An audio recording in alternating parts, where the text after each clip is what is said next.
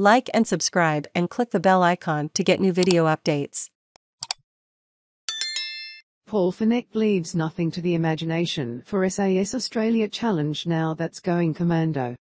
Paul Fenech leaves nothing to the imagination as he goes completely naked for SAS Australia challenge published, 03:55 EST, the 21st of February 2022 updated, 04:11 EST, the 21st of February 2022. Pauly Fenech regularly gets the laughs on screen.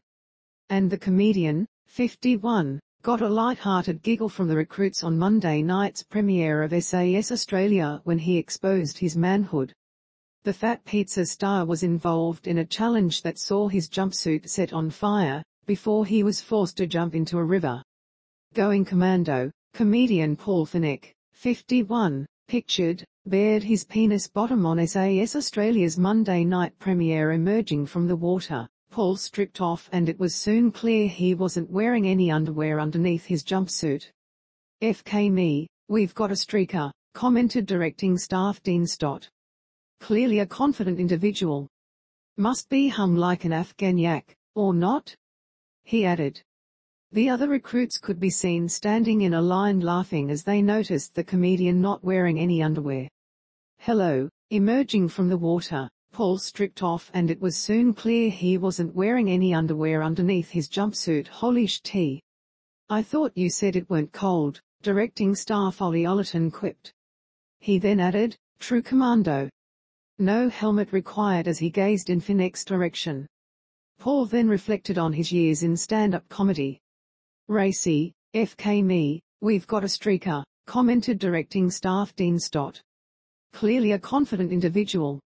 Must be hung like an Afghan yak, or not?" he added. "When you do stand-up comedy you have to have absolute confidence or you will fail. So after years of this stuff, I have no shame," Paul said. The Housos vs. Authority star also spoke of his years in the Army Reserve. "I thought the Army would train me to be like Rambo, but what I didn't realize is that you don't get to be like Rambo in the first minute. No shame, when you do stand-up comedy you have to have absolute confidence or you will fail.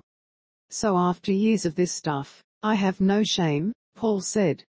Here alongside the other recruits, Paul went on to say that he got personal discipline out of the reserve which he still values even now.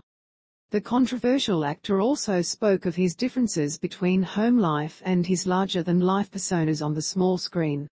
"My private life is probably not as fun as my TV life," he said. "At home, there's a lot less threesomes, let's just say that." Advertisement.